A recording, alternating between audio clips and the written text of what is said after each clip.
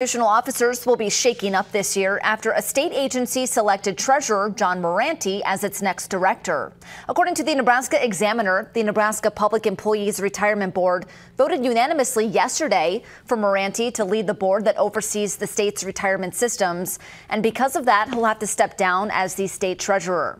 He was elected to hold that position until 2026 last fall. Governor Pillen gave his congratulations to Murante and went on to say, quote, "The process will start immediately to receive applications from those who demonstrate a strong commitment to serving in the treasurer's office and are also committed to seeking re-election to that office," end quote.